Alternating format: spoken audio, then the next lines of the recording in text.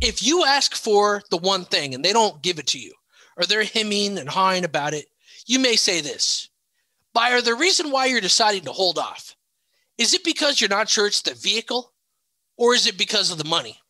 And you could switch the verbiage up here.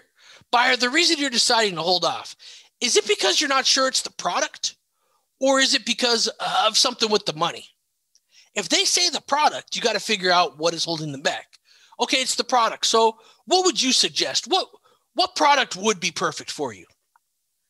If they say it's the money, you want to find out what part of the money is bothering them. Okay, it's the money. When you're saying the money, is it the price, the payment, the down payment, what we paid for your car, the interest rate? What part of the money is bothering you? A lot of times it is not just sales price. Maybe it's the lease payment. Maybe it's the interest rate.